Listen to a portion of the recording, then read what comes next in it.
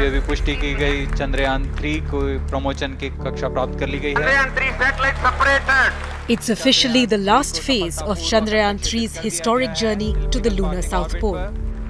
Chandrayaan-3 has attained a major milestone successfully. The Vikram lander successfully separated from the rest of the spacecraft and its propulsion module, bringing it a step closer for soft landing on the 23rd of August. The separation of the lander represents a pinnacle moment in India's space endeavours. From here on, the lander will go on a solo journey till it can touch down on the lunar surface.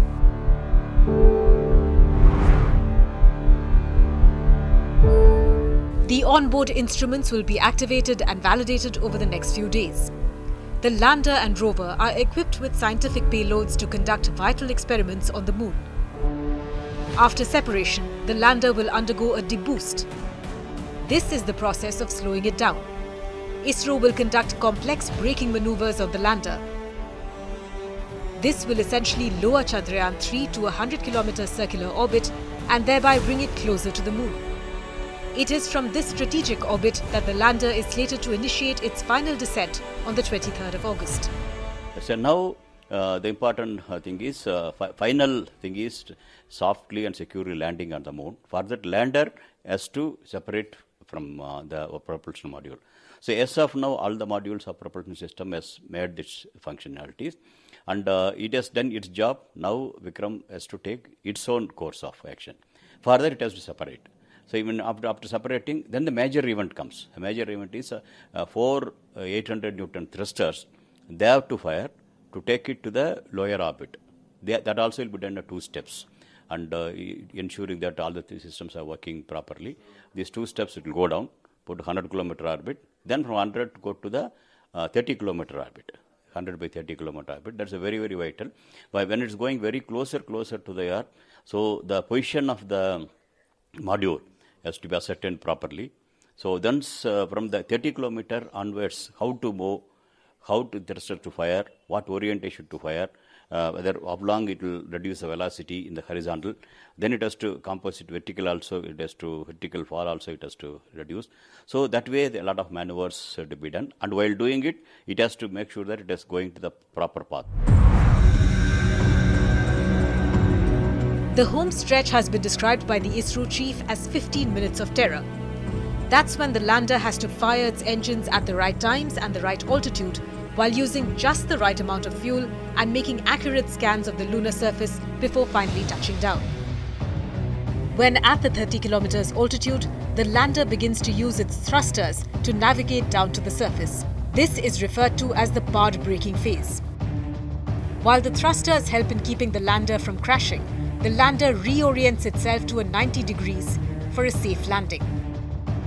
Then at around 100 meters altitude, the lander scans the lunar surface looking for any obstacles. If there are none, it will begin a slow descent. The thrusters will keep firing till touchdown. But this is a mammoth task. Soft landing a lunar module will require going from a speed of over 6,000 kilometers per hour to 0. Just hitting the brakes will not help the situation. And this is precisely where Chandrayaan-3's predecessor, Chandrayaan-2, crashed while landing.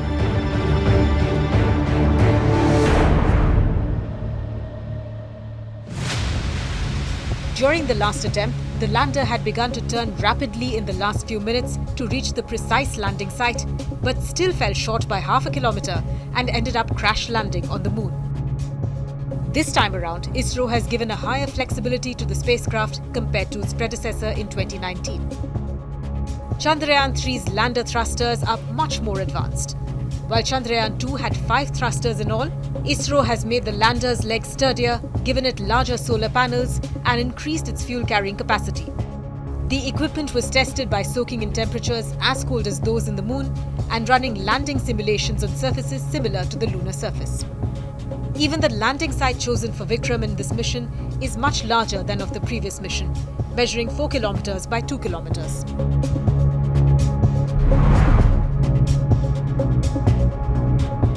After landing, the Pragyan rover will be released to study the lunar surface.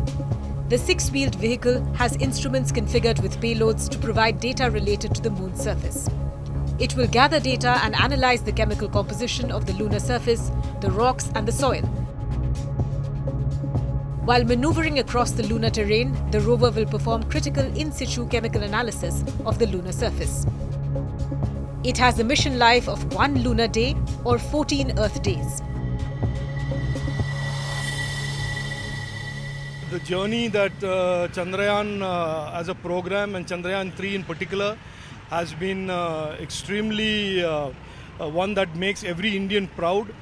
We have certainly demonstrated to the world, ISRO has, and the whole ecosystem around ISRO in design, manufacturing, that we are amongst the leading nations in the world in terms of this type of capability.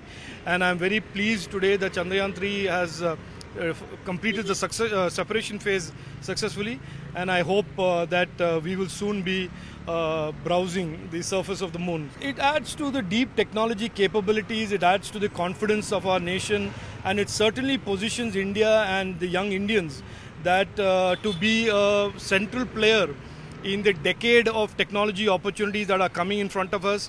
The decade, as the Honorable Prime Minister has branded it, that in that decade, space and space-linked technologies are going to be a very important part of the technology ecosystem, and that the Indian ecosystem in space and allied technologies will play a defining role there.